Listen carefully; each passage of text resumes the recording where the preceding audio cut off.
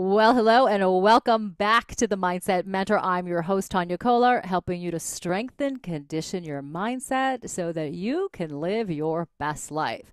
Now, one of the things that really sort of stands in the way of us living our best life is when we are not physically or emotionally healthy. So today we're going to talk about how you can activate your superconscious so that you can really truly create a life that you love, that feels good, that feels healthy.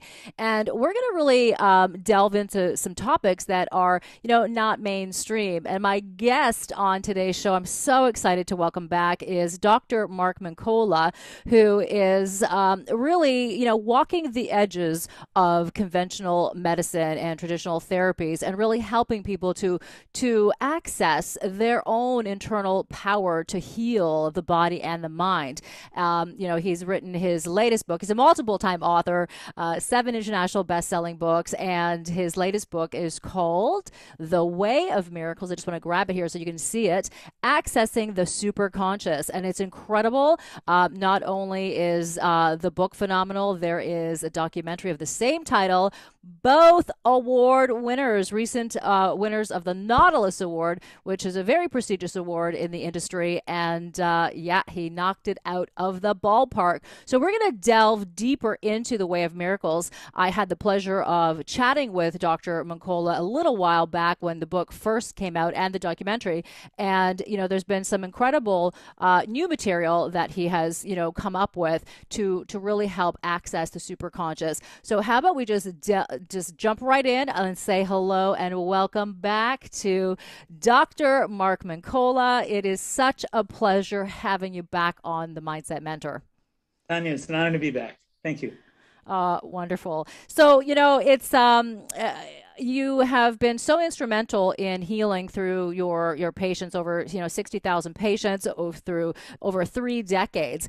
And what I found truly remarkable is your authenticity and your genuine care for and compassion for your patients, and wanting them to get better and to access their own internal healing powers.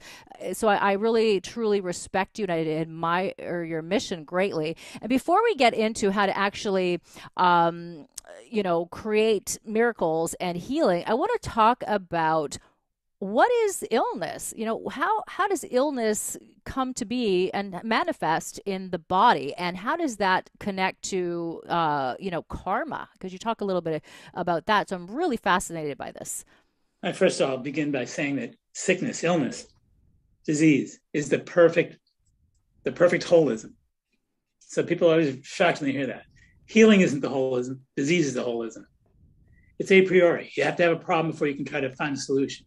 So you're chasing the problem, which is leading you through the process. That's the disease. So it doesn't start with healing. Healing isn't the original holism. Disease is. So the objective is to understand that disease is a natural a priori process. So if I eat the sugar, then I'm going to get a toothache. If I eat the wheat, I'm going to get a headache. If then. So it's a priori. But the process of disease is the perfect holism because it actually manifests in an if-then proposition. So nature set the set of rules aside called the way of things, like the Taoists refer to it as the way of things. So there's this perfect way of things, the unseen perfect way of things. But the objective is to tap into the fact that it's unseen, but it's always flowing, it's always moving. You can feel it, you can sense it like a person in the next room. So wherever you go in your day-to-day life, you're going to feel the energy of the way of things, showing its presence everywhere. In the darkness and the light and the wind and the rain, it's everywhere. It's everywhere.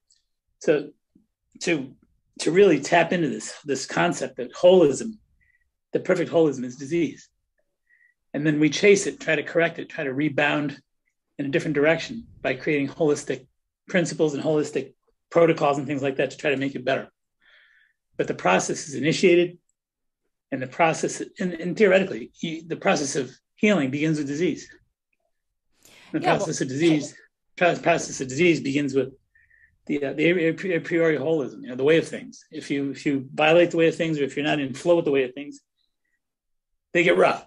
It gets difficult, and then the path that you chart out to correct it has to be really good. It has to be very accurate. It has to tap into the way of things. So that's why I say our healing systems are the weaving dope. So that's why they work so well. They're so important because they're all based on the idea that there is a way of things, first and foremost, and that disease, as you asked me a minute ago, is brought about by the process of violating, either consciously or unconsciously, the way of things. And by doing that, you have to, like I said, you have to chase it down by rooting it. You have to root into it. Where's the root? Where's the root of the problem? In other words, let's go back to the toothache thing. If you eat too much sugar, you get a toothache, and that roots in the gallbladder. So you get this whole process of rooting emotionally. That's the person ate the sugar because they were emotionally stressed. They're having problems with their spouse or whatever. So they eat sugar, and the sugar causes a toothache, and the toothache is actually referred back to gallbladder. So there's always, you track down all these roots. And if you want to reverse the process and be fairly good, you want to be reasonably good at holism, you can only hope to be as good as disease. Wow, that's so profound, so fascinating, in how you present that. Now, of course, everything has, a cause and effect. So it's exactly that. When we make certain actions, when we create certain thoughts, that creates a different physiology in the body and the whole, makeup of our being. You talk about how, illness is energy, and really everything is energy. So, what's behind the energetics of illness, and how can we actively change that and alter the energy, the frequency around us? Well, we talk about superconsciousness, which is, to me, the input of the soul. So we have deeper levels of consciousness. We have a soul, which I shouldn't say we have a soul. We are a soul. We have a body. So to start with, we're a soul that has a body, and I think the key is to understand that souls are not sedentary. So we tend to think of our soul as just this big essence of energy that's just always steady and stable. Somewhere in the ethos. Just this beautiful thing called a soul. I wonder what it looks like. I wonder what it's doing right now. We don't attribute activity. We don't attribute working. It's not a working entity to us, But I say we need to change that. The soul is a working entity. The soul is a working entity. It's not sedentary. Has many spiritual responsibilities. I say, for example, it purifies the mind, converts lessons into blessings, empowers intention. Those are all really important parts of the soul, responsibilities of the soul.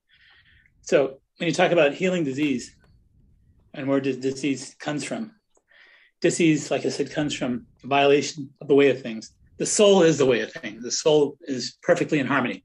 The soul is not capable of getting out of step. It's in lockstep with the way of things. So when you want to solve the healing problem, and what we talk about in the book, the way of miracles, you can perform miracles. You don't think you can. You're doubtful about it. You don't have a positive feeling about it if you're the average American. That's because you're still not clear about who you are. There's an identity crisis. So healing begins with correcting the identity crisis. That's where it begins. You gotta understand that you are a soul, and souls are not limited. There's no limitations to soul.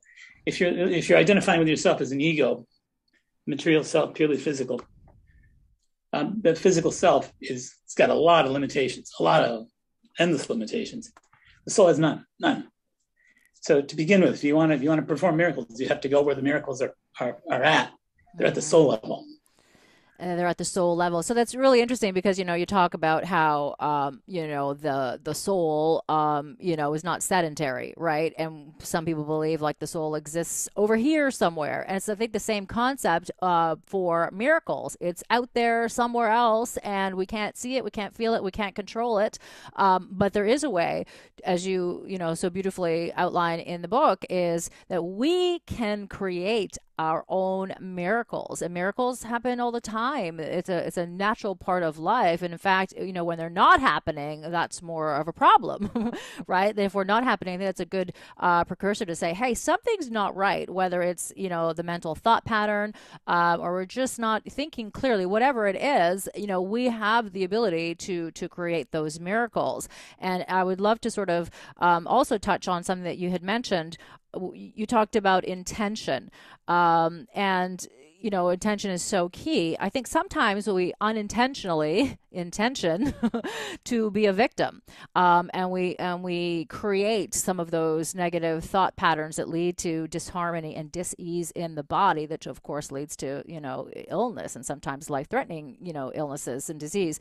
But how do we create an intention to foster miracles in our life and to be open to receiving healing or to tapping into that frequency of accessing healing? I prefer to think of it as you got to be where the miracles are.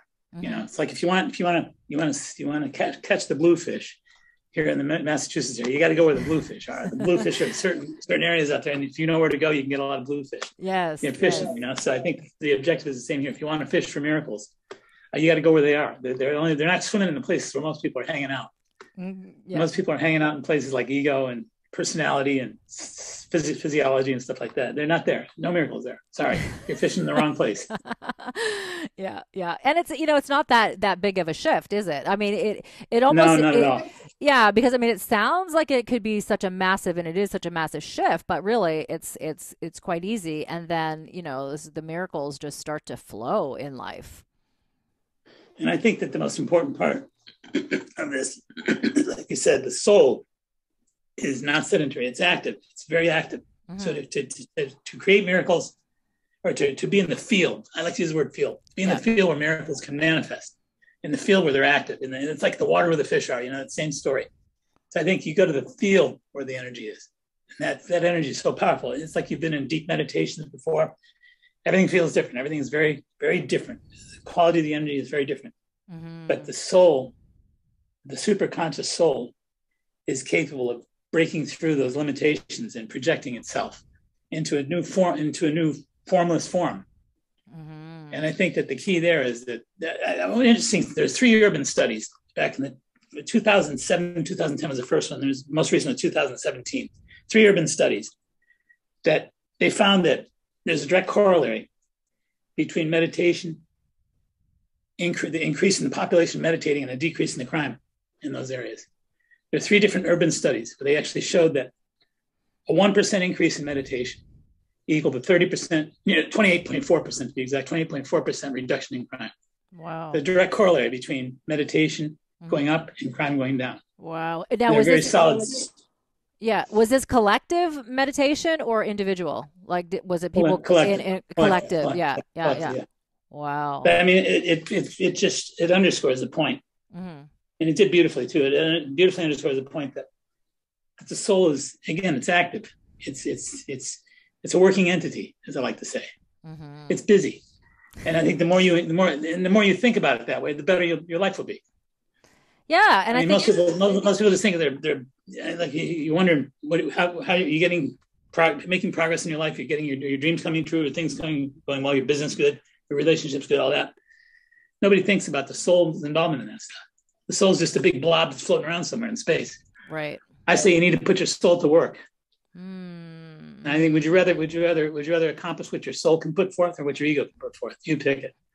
That's an easy pick. Yeah, no kidding. I think we get so locked into controlling the situation and the circumstances, but there's certainly a perfect divine order that existed before we came onto this planet and will exist when we're gone. So I think it's important to trust in what we cannot see with the physical eye, but what we can feel. And, you talked about, that soul and, the knowledge that the soul has. And, we always know when we're there, when we're feeling that perfection, the space where miracles are, created, where they are, we want to spend more time there. But when we're there, we certainly know we're there. We may not be able to figure out exactly or pinpoint exactly what it is, how we got there.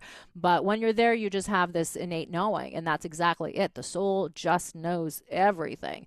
It's so mysterious and so profound, but provides the next steps needed, in healing or guidance or whatever it is.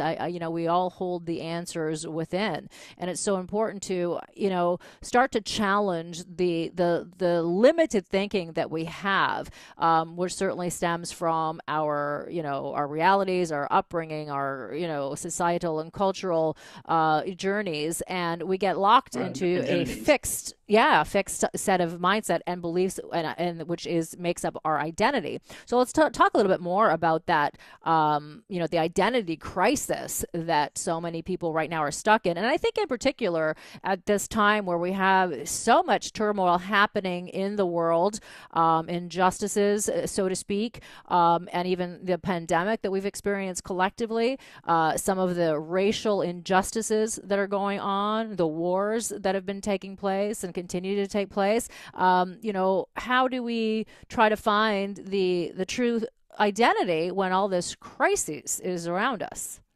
The political toxicity has created a false reality of separation. That's number one. If we want to be powerful miracle makers, we must dedicate ourselves to the concept of oneness or unification. I think that separation is the great illusion. Separation is a great illusion. I mean, nothing is separated. Everything is unified. And again, it's the same identity crisis. We're used to thinking from our egos, from our material self, from our mortal self. We're so used to programming our lives, our paths and our footsteps from the mortal perspective. I think we need to dare to discover who we are immortally, and to think about, it's incredible. So many people are so interested in unlimited living, limitless living, but nobody's talking about the soul. It's like they're trying to convince me that I can get there through my ego, and I can't.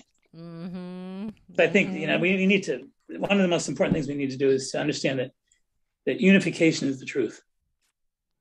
Unification is the truth. Beautifully said. And I think that when we look at instances in our lives, where things haven't gone smoothly and where we're really sort of, in a chaotic state, we can see the lack of unity, certainly come to life. And I think it's a really great motivator to recognize and maintain that the belief or the knowing, that we are all a part of everything.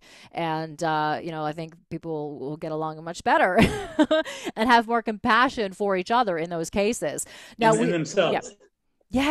Yes. Oh, and it's so important to have that, right, for yourself. But we're going to take a quick break here on the Mindset Mentor. We're going to pick up the conversation where we left off.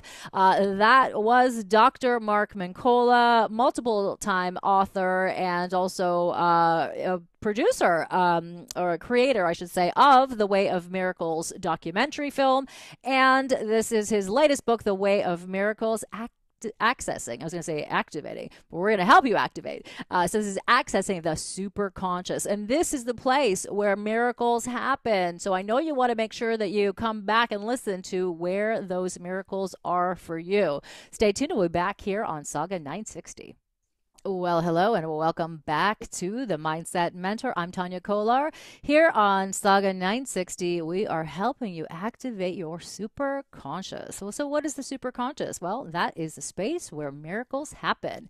Dr. Mincolla is my special guest, and he's returning here on the Mindset Mentor because one show was just not enough to delve into his incredible book, The Way of Miracles, Accessing the Superconscious, and also the documentary film of the same title, which is brilliant. It is a beautiful journey of, the decades that Mark has spent working with patients to help them access their own healing.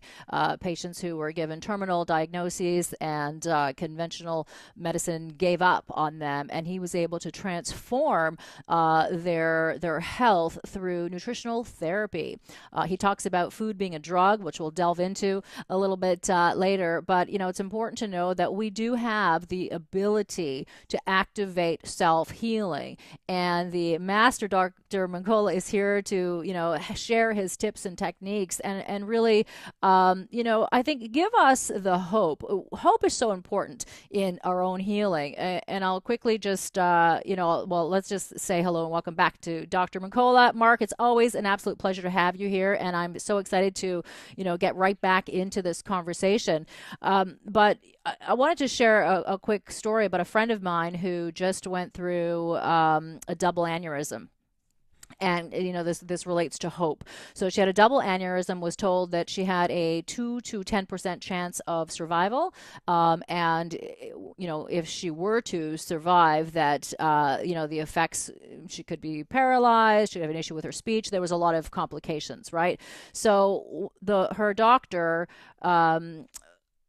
first doctor, told her that, you better get a will in order, asked her questions about the age of her kids and who's going to feed her kids when she's not there, and, asked her to get her will in order, and all this. So, of course, she's terrified. Right. And then for whatever reason, there was another doctor that she was sort of, passed to. And when he came to meet with her and went through her information, and he came back in, and she told me that he pat the top of her head and he said to her, "Don't worry." He goes, "We have options."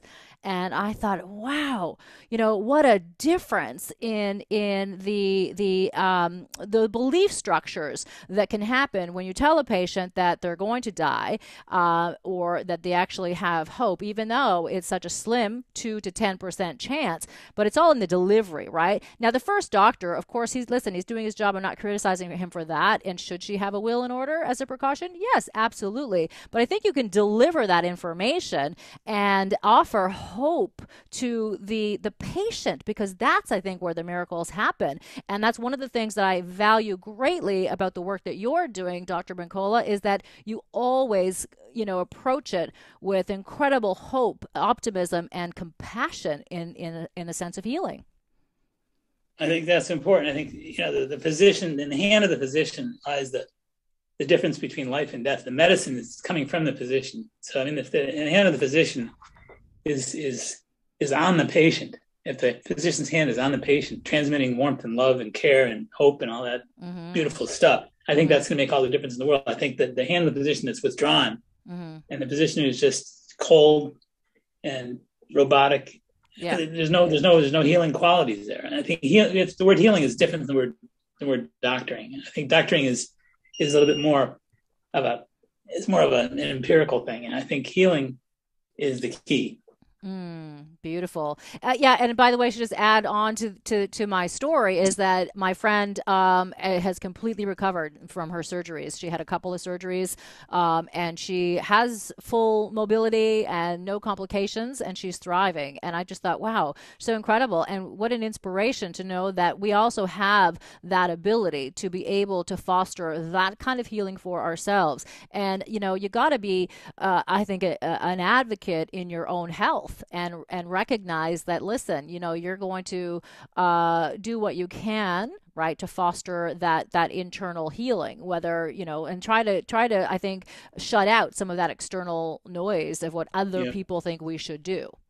I think the word healing, words have like in the world of neuroplasticity, words have more than meaning. They have energy. Words have energy. People always say words have meaning. Words have meaning, sure, but their biggest meaning is their energy. And nobody knows how to keep track of that stuff. That's another world. But words have powerful energy. And the word healing has a very remarkably powerful energy in and of itself. It has the ability to invoke what it says just by being mentioned. There's not many words that are like that. Wow. And the word doctor is a different quality. It has a different vibration, a different energy, a different frequency. So I think that the doctor has to prove himself as being elevated in frequency. They don't automatically get that. They have to prove it. Doesn't come with the degree, right? Yeah, exactly. No, it doesn't come with the degree, not at all. Yeah. Well, speaking of that, the words are energy. There's that study done with water, I believe, Dr. Emoto. Yeah, with the, such a poignant point to that the words carry energy.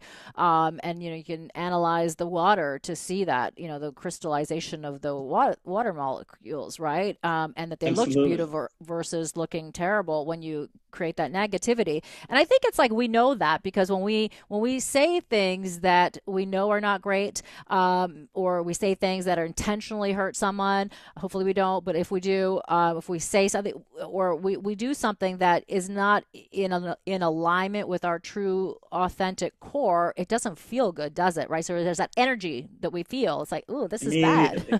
Yes, absolutely. Yeah.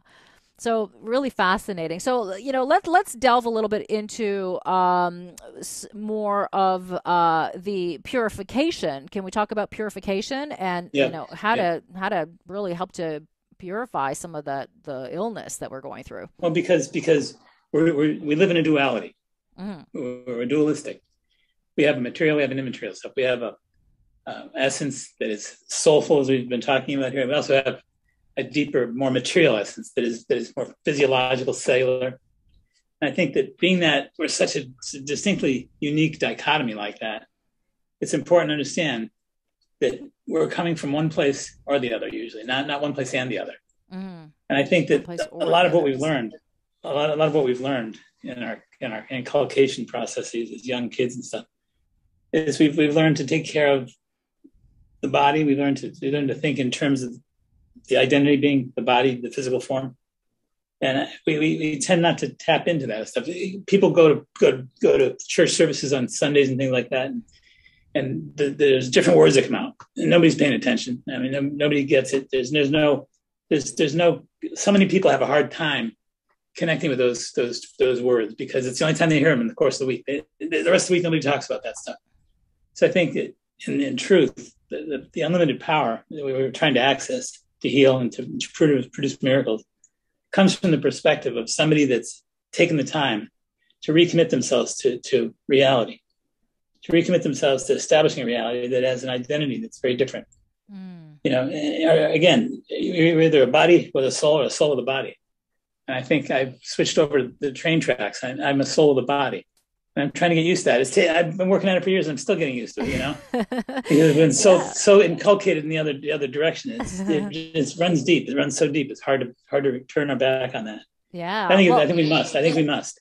Yeah, a lot of it is ancestral, right? It's the collective consciousness. So it is hard to sort of break away from that, but it is so worthy and important to do that. As you say, it can take a little bit of work, but boy, are the rewards ever so gratifying. You can't even put into words, how incredible the impact is when you can get beyond that, beyond what we believe to be true about ourselves, believe to be true about our health, believe to be true about our limitations, and I know, from personal experience as well. Listen, I was chock full of limiting beliefs, and, it wasn't an overnight process, that I decided to get rid of them. It took some work for sure, but it was incredible.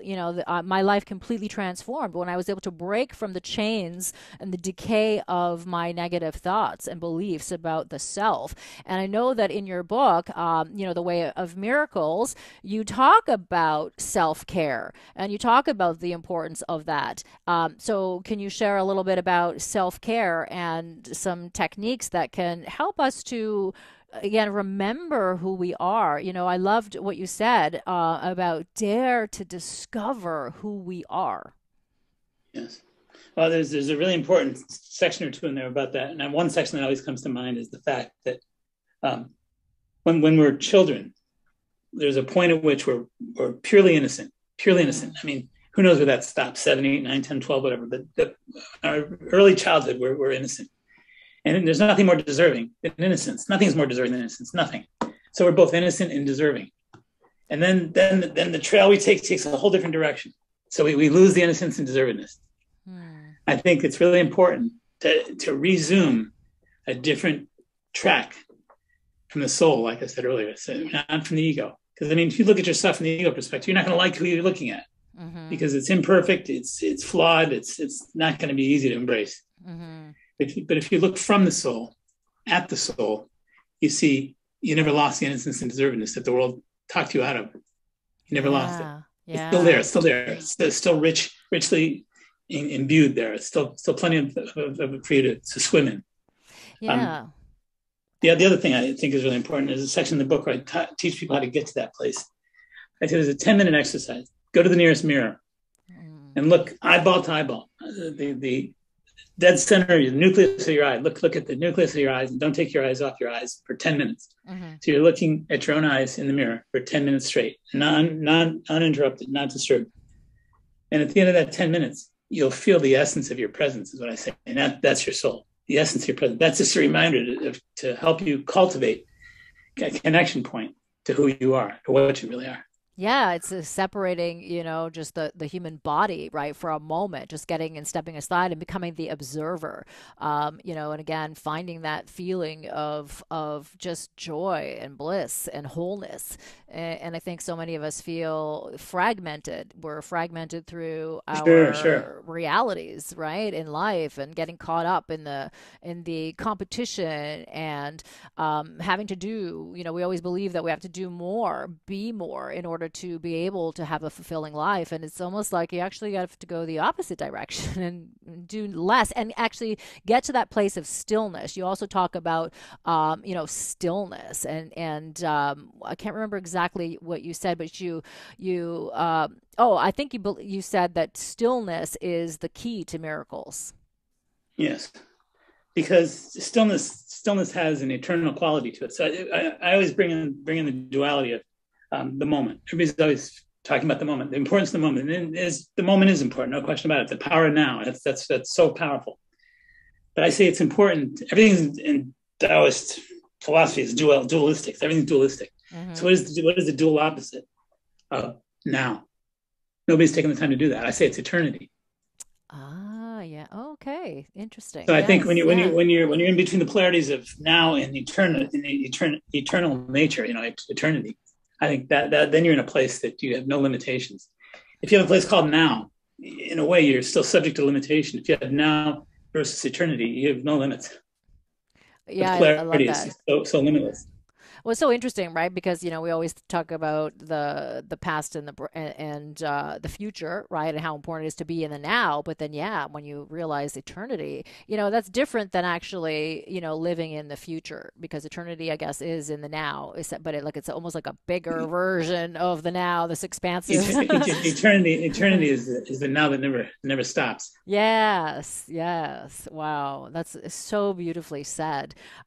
So we can expand that, to really help us in our day-to-day lives. I mean, we're obviously living in this planet and having to interact with people, and things happen, and people, push our buttons, and we all have triggers. We all have ego. Our ego gets activated, but it doesn't have to end there. When we can start to realize that, well, hold on a second, I can take back control of the mind. I can shift. I can come back to the stillness. I can access and activate the superconscious to create a reality that starts to serve, and is in an alignment with what, we truly are, and our beings. And you talked about parenting the Soul self. parents. Yes, let's talk about that. That's fascinating. Mm-hmm. I mean, I believe we spend so much time blaming in our culture, and blaming keeps our growth from happening. Blaming stunts your growth. It doesn't add to it. It doesn't support it at all. Yeah. There's a lot of people that blame their parents. Yeah. And some parents are pretty tough and don't deserve, some don't deserve the criticism. Others surely do. Yeah. But the bigger point of it all is, I believe in between lifetimes, we choose our parents. Mm-hmm. Not for what they can do, but what they can't do. Because it's what they can't do that helps us define what we must do for ourselves as parents. Oh, okay. That's beautifully said. Okay. So we choose them for what they can't do for us. Oh, so good. Okay. So expand a little bit more on that. That changes the whole game. It's kind of like saying because it takes the whole criticism thing out of context. It's crazy to criticize that. They're part of the solution by being the problem. Mm-hmm. Mm-hmm. So it's interesting. I was just listening to something last night, and it was about kids, young children who have remembered actually choosing their parents. And they come in with this knowledge that they wouldn't have had, or they certainly didn't get from their surroundings, that perplexes their parents. Of course, they start to believe that, wow, they actually did choose. Like, I mean, some have remembered wars, and they're too young to even know what a war actually is. And one child remembered, he said that he followed his mother, the footsteps. He followed her footsteps in the snow, and they didn't live in an area where there was snow.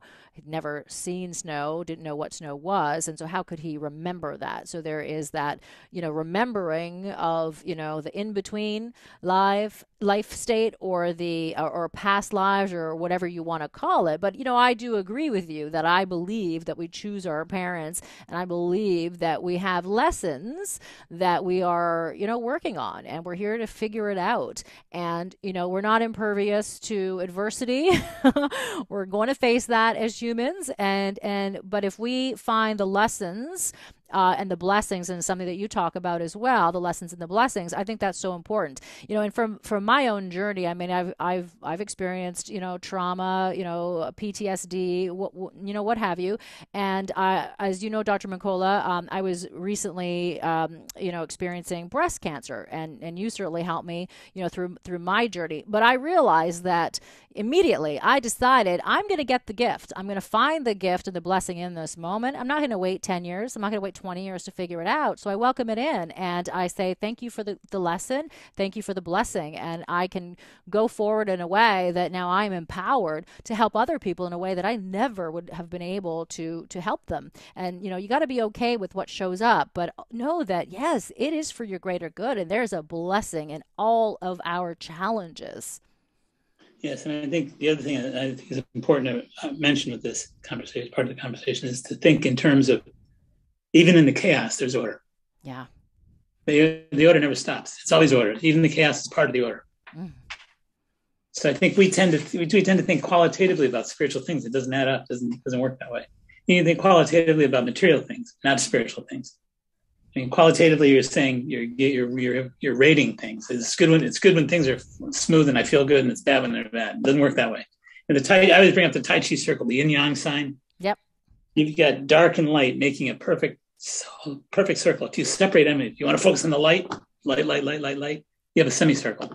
You have a halfism, not a holism. I think the important point there is you want to embrace the holism. To embrace the holism, you have to realize that there is a divine wisdom that actually presides over all this stuff. The divine wisdom actually saw that we need to have the dark and the light interposed. And that's exactly what we are. And I think for us to not see that is we're missing the boat. We need to educate ourselves spiritually and to tap into the fact that even in the chaos, there's order. Yeah, and you have to have that opposite to understand what the gift is. Like you can't walk around being in a bliss state all the time, every minute of the day, because if you didn't know the opposite, how would you understand what bliss actually is? Yeah. Every painting has a canvas. I think that the painting wouldn't be a painting without the canvas. Yeah, so true. It's the backdrop, for everything, right? It's the soul, the superconscious, and we create. So when you take away, the colors on the canvas, right? If you take away the paint, the canvas is still there. It's still intact. You're absolutely right. Now we can color it and add the layers, but underneath that canvas is there. So that is like the soul, right? That ever present soul that is there to guide you, to help you, and just to be to be there. It just simply is. And I think it's so important to embrace that.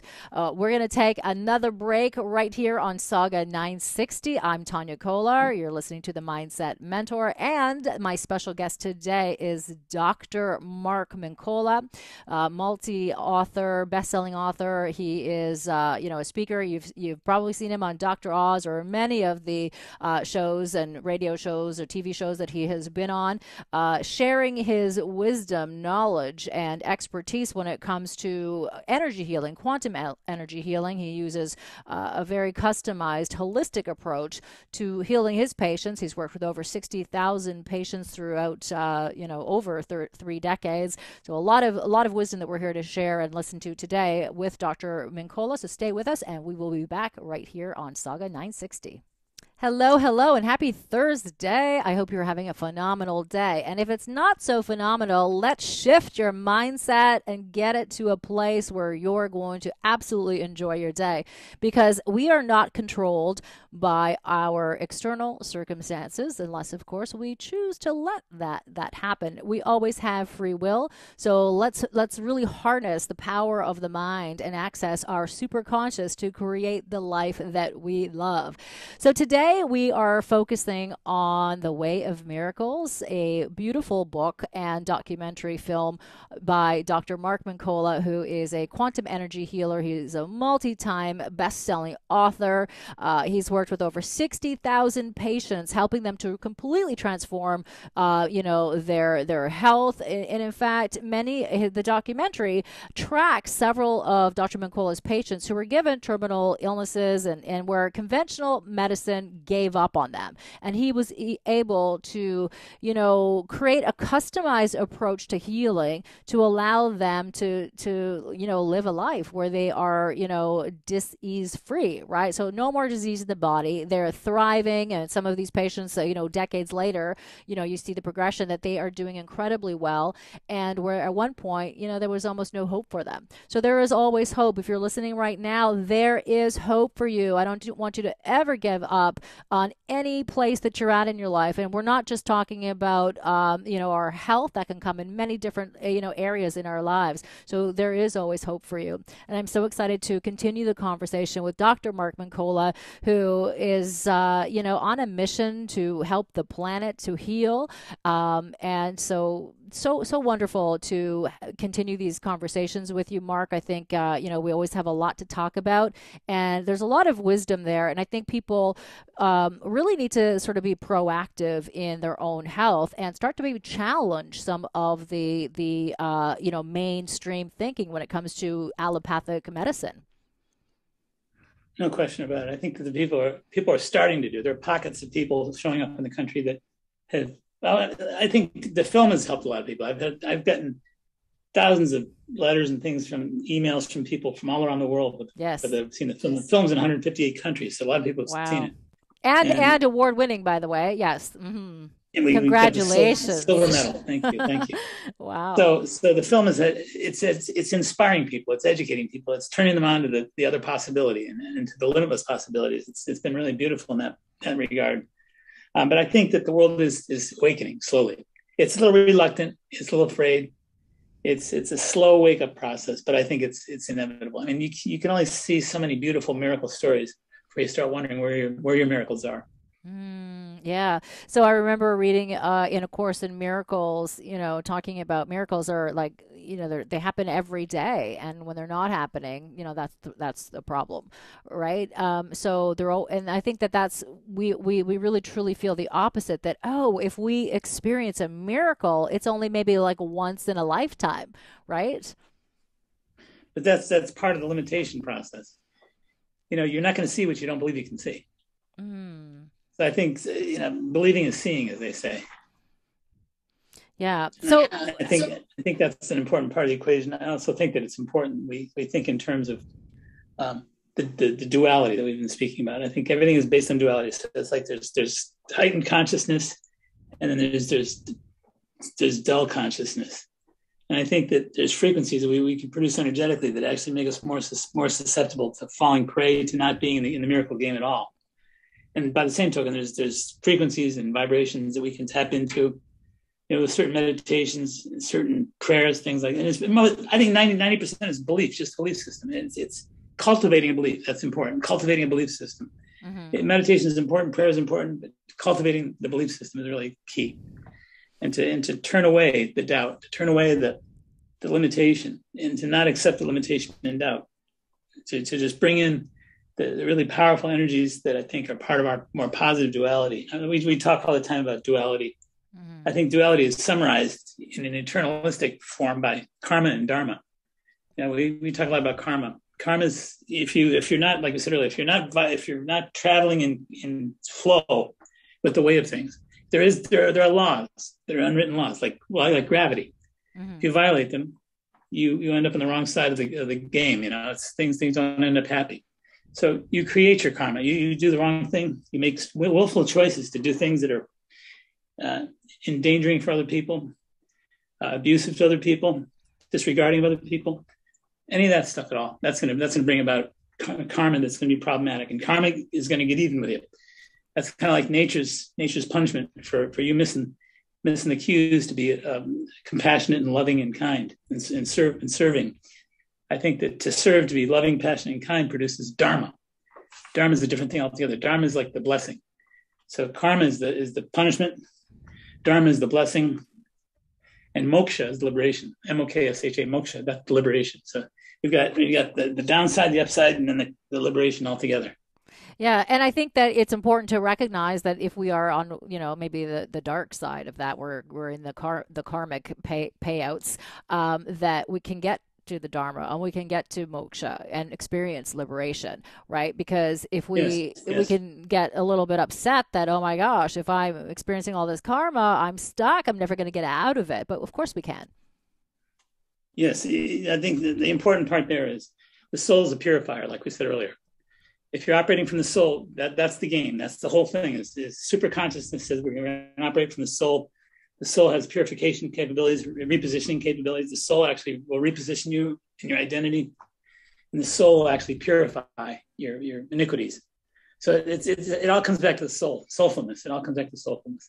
Yeah, I think soulfulness and also a willingness to get to that soulfulness, right? To get to that place. Sure. Yeah. Because I mean, I'm thinking even just like, an example, when you're around people and there's a lot of negative talk about other people, I mean, that never feels good. And when you get stuck in that, and listen, I'm not perfect. I've been there where I kind of will add a little bit, and I invariably feel terrible if I say anything negative. And I really choose not to, by free will, to engage in those types of conversations. But occasionally I get sucked into that. The ego takes over and I find myself saying something and I feel awful. And again, it's a matter of the willingness to say, hey, okay, wait a minute. I don't like this feeling. Let's shift. Let's move to something else. That feeling awful is part of your purification from your karma. That feeling awful is part of your purification. That's part of the healing through the process. So really important to understand that karma is part of everybody's life. Everybody, nobody gets out without karma. Everybody has that same process. So there's a dualistic tension. There's this incredible tension. Tension is sacred. That's the most important thing to understand. Tension is sacred. We tend to curse tension. Tension is sacred. It enables us to propel ourselves forward from karma and dharma. Yeah, interesting. Because I think if we look at our life, all those hard lessons are usually really beautiful lessons, right? Eventually. Not necessarily in the moment, but yeah. We can actually choose. So one of the things I talk about in the book, unconditional positivity, unconditional joy. Those are things I write about in the book. And unconditional joy. I mean, it's easy to be joyful when you win the lottery or your best friend's coming to visit you for a couple of days. But I say you want to think in terms of going out of your way to create an unconditional nature to your joy. So in other words, when things don't work well, you get a flat tire on the way to work and you get your dress clothes all dirty and all that stuff, and it's raining and you're a mess when you get to work. It's easy for you to say, this day was horrible and this is a bad day, folks. But I think it's really the most important time for you to say, to try to cultivate that wisdom and that strength in the bigger picture. You're always looking at the bigger picture, saying that I'm not going to let this be part of my down situation. I'm going to be joyous through it. So to practice joy unconditionally is really powerful. Yeah, I love that. I was just thinking about that. When you have that bad day, it's like, the start of a cool breeze, and then the windstorm comes, and then the tornado hits, and it's just chaos everywhere because you're carrying that, with you where you go. So yeah, really important to have that, that sort of, free will and the willingness to take control and direction of, what you're choosing to focus on and what you're choosing to feel. And never forget that it's an option. Yes. Choice.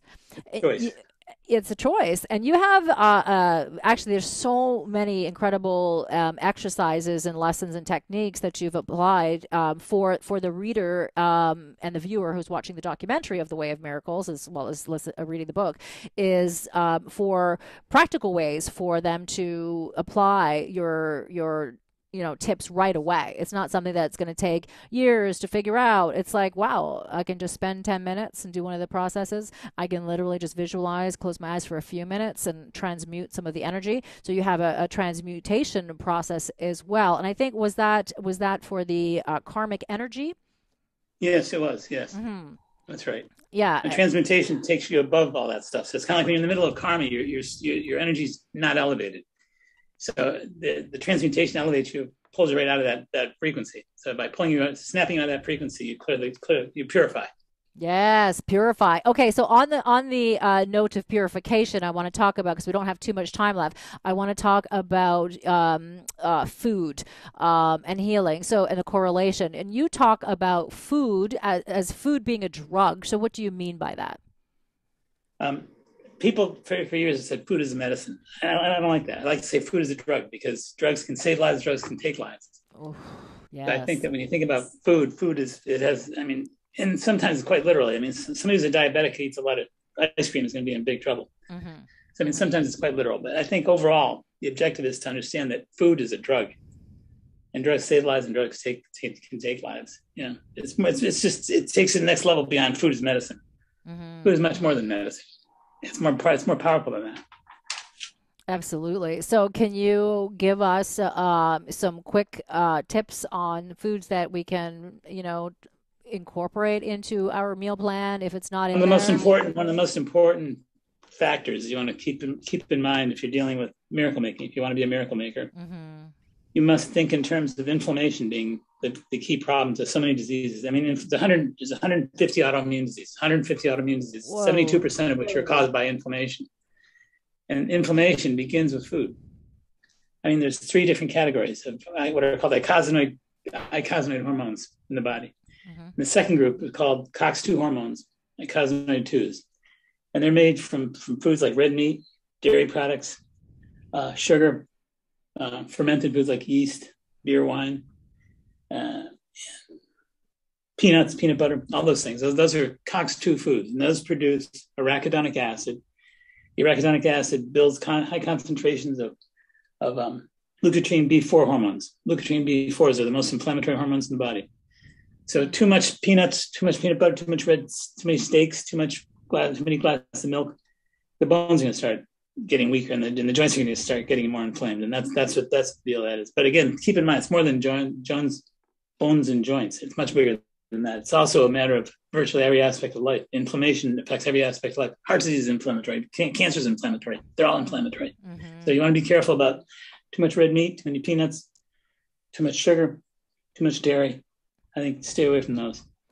I mean, incredible information right there. And, some of the things that you had mentioned, I think people ingest because they think it is actually helping them. Like you mentioned milk, right? How that's bad for the bones. And, the opposite is what's been sort of told to us, right? So, it really is important to pay attention to, some of the science behind the foods. The Harvard nurses study, 76,000 women were studied in this Harvard nurses study. Mm. And if they discovered that those women who had the highest consumption of dairy products had the highest rate of bone fractures. Wow. So interesting. Now, our final, point that I'd love to talk about, because I think it's so important, is the difference between, obviously the mind and body, I mean, is correlated, but specifically if we look at the body and we talk about the mind versus the heart and how important it is to focus, and come from a place of the heart versus the mind. I say that it's more of a heart and soul issue. I think, I say the idea is that the back door of the heart is the front door of the soul. And I think that the heart knows the soul better than the mind. I mean, the mind is capable of becoming unified with that process. It's capable of being inclusive. It's capable of being a supporter of the good flow of divine energy in us. It's also capable of running itself in whatever direction it wants to. Ego can be really profoundly aggressive. Oh boy, that ego, yeah. Mm-hmm. So it's a matter of understanding that the heart knows the soul best. That's the key, I think. Mm-hmm. And to ground yourself within the context of heart energy. Heart energy is the key, because it's so trustworthy. It's so true. It's so real. It's so believable. It's so powerful. It's so loving. The heart is love. I think love, the love of the heart, and the purity of the soul make our lives what they are. And I think the mind, if you're fortunate, is trained and is regulated in ways that actually, and directed, that actually support the beauty of the heart and the soul. Oh, I love that. So, so beautifully said. So I think, yeah, that's one of our goals is to really get the coherence between the mind and the heart so that the soul can be, can really shine forth and come through, right? So we can sort of get out of our own way and experience the limitless being of our true, authentic core soul, that universal soul that is in unity with everything and everyone. And unfortunately, we are out of time. I mean, this went by so quickly. Mark, it is so incredible to have you back and to have had this amazing conversation. I always learned so much, from you, and I consider you an incredible teacher, a gift to humanity, and certainly a role model. So please keep doing the incredible work that you are doing to heal the planet and to help so many people. You left one out, a friend. Yes, my good friend. Yeah, absolutely. It's what an honor. What an honor, Mark. Special being with you. Thank you so much. Oh, my pleasure. All right, everyone. Well, that is a wrap for today's Mindset Mentor. So make sure that you dare to discover the power of your superconscious, because you've got it. It's already there. You just got to get out of your own way. Stillness. Remember and listen to what Dr. Mincolla said, where stillness is the place of miracles. So let's quiet that lovely chattering ego and still the mind so that we can access the power of healing and live our best lives. Stay tuned, and there's more coming up here on Sauga 960.